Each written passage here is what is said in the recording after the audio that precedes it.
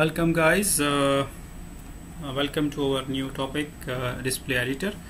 Digsi 5 is you can make up to 10 universal pages, and also one page that you can make which will be shown when the fault appeared.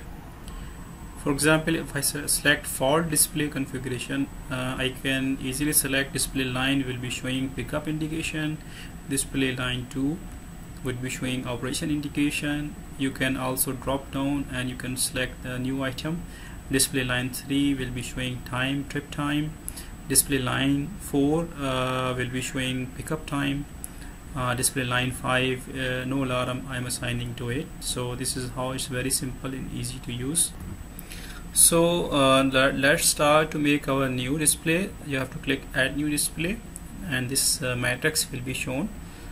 You can draw you have to now draw basically single line diagram. This is a very similar way as we have shown to draw in single line configuration. On the right hand side in the global Digsi 5 library, you have certain symbols available. So what you have to do, just drag and drop this symbols to draw your single line diagram. Okay, the way I was explaining, you can draw it, but there is another very excellent way that I am going to tell you now, that by which you can draw the single line diagram very fast. So you just have to select single line configuration, and then you have to select the cable feeder number, and you have to click then create display.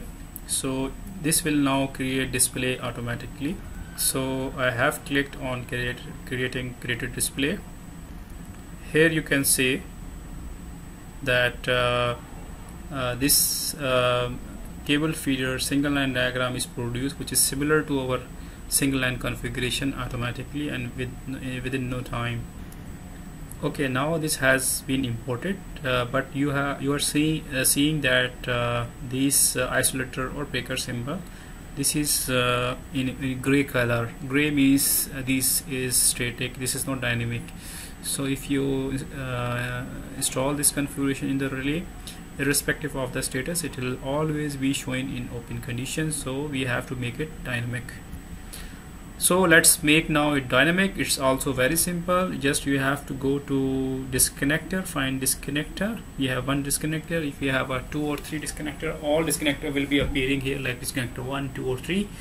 So what we have to do is very simple. You will just enjoy it. Drag, click, drag and drop position of isolator to QB1. The isolator, now it become dynamic. So now you have added successfully the indication. But if you want to add the command, this is another dynamic operation. Just you go to the control and drag and drop command with feedback to QB1 if you want to make operation through VCU. So it's super fast and it's very easy. So we will do the same operation. We will select command and we will select indication. We just have to drag and drop. So each of the isolator and breaker now contain 2 functions. One is indication, another one is command. So great. Okay, if you want to change the symbols, you don't like the symbols, or you are working in a region that you have a different symbols, so it's also you have option for it. You have just to select, click this, and editor will open. Now you can see the symbol editor is now open. So you have, for example, here 4 type of status available. One is off position of breaker, another one is close position of breaker, the third one is disturbed because it is not getting any status, and fourth one is intermediate. So these are 4 options you can now draw. This is simple drawing. So this is super fast. Did you like it? So thank you very much.